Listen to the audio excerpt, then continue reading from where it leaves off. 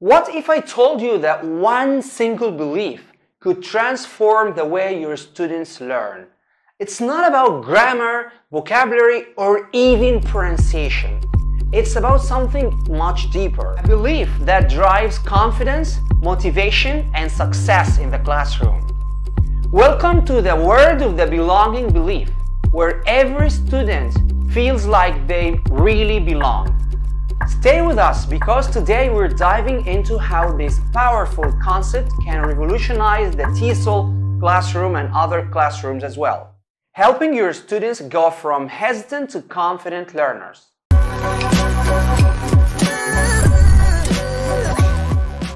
All students want to belong, and this taps into their self-assessment at a very root level.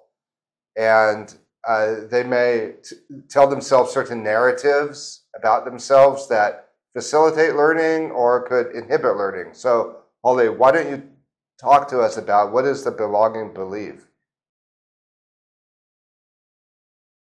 The belonging belief is individuals' perception in fitting in as students who feels engaged and within a group of people or the community. Yeah, fitting in, I know that for adolescents that could be often a struggle. I think it's important to bear in mind that belonging symbols, or what's interpreted as these symbols, are neutral in and of themselves, but it's the belief that the students have about them that then they can interpret as belonging or anti-belonging beliefs. Students should feel like they're accepted and nourished in the classroom. So teachers should work hard in order to do that. So could you tell us about the importance of being belonged or engaged, the belonging belief? Yeah, well, this is how students can feel motivated, engaged, and work harder and achieve better results.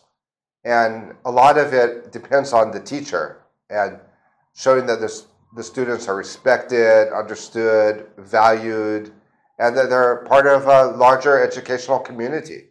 Exactly. And when a student feels that they are engaged, they are going to be motivated, and that will lead to better results as well. And ultimately human flourishing, which is the goal of educators. We spoke about what belonging belief is and the importance of it in the classroom. So Patrick, could you tell us about how we build this in the classroom? Just tell us the points first. Well, it's about building relationships, creating and encouraging a safe environment, encouraging participation, providing feedback, promoting inclusivity, and normalizing struggle.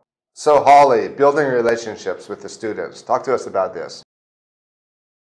Building relationships or rapport, as we studied this in the CELTA before. So teachers should make an effort to connect with the students personally. They know their interests, what they like, what they dislike. So something about them in person. Okay. Building relationships, rapport, as we used to say in the CELTA, does not work without creating a safe environment. So could you tell us a little bit about it?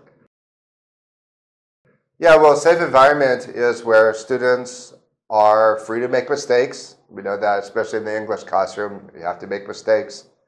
But also where students know that their own unique emotional needs are going to be respected, and the teacher will, of course, address any issues like inequality or bullying and provide emotional support. And also students should feel that taking risks and making mistakes is a normal thing in the classroom. Otherwise, they're not going to speak, and they're not going to speak or participate out of fear of making mistakes. So our lovely teachers, remember how to build this sense of belonging by building connections, building relationships, creating a safe environment, and encouraging participation. So could you tell us a little bit more about the fourth one, providing feedback, and what kinds of feedback should teachers give?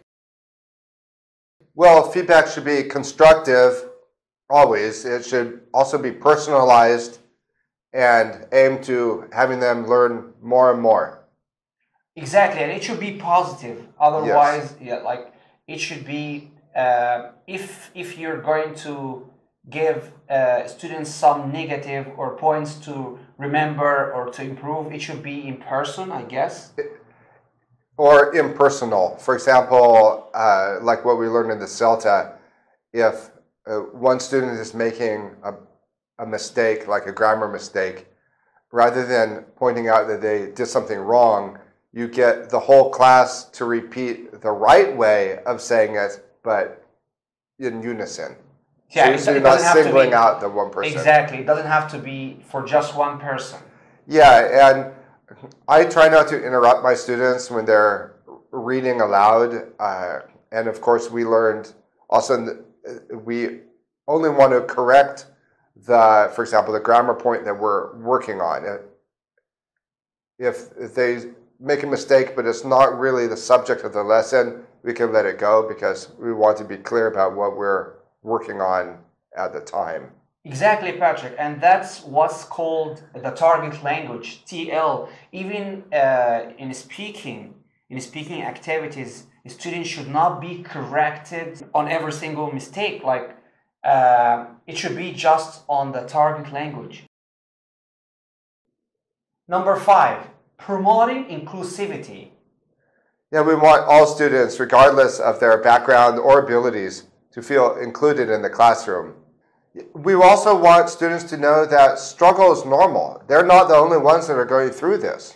Exactly, and this is our last point here on how to build this sense of belonging. Students shouldn't think that they are the only one who are making mistakes or passing through these difficult moments. The problem with normalizing struggles, Patrick, that students feel they are unique to this. They interpret it as like they are doing this, they are the only ones. So our role as teachers is to normalize struggles, to make it general, like to tell the students they are not alone and they are not the only ones who are doing this. So that's normal, and you should just try more and make mistakes, so students will take risks and we will be motivated and encouraged to do these things. Very well put, Holly, very well put. I think we also have to keep in mind this phenomenon of the negative stereotype. This is where students, out of a need to belong, and certainly adolescence is a difficult time and they're searching for identity, they might find meaning in accepting and conforming to a negative stereotype. I know when I was in high school, they were the skater dudes, and they're like, I'm too cool for school. And a teacher is going to want, is a balance. A teacher is going to want to try to integrate, show how, no, you can be a skater dude, and you can also be a good student. An example is somebody who maybe they identify with a group outside of school, maybe more than they care about what's going on inside school. But I also think about, in the developing world like the United States, where there's the tendency to overdiagnose, and there are these seemingly flavor of the month fad diagnoses that are said to be genetic in origin, and students might take on an identity of thinking that they have a learning disorder, where really it could just be as a phase, and then they start to feel like they belong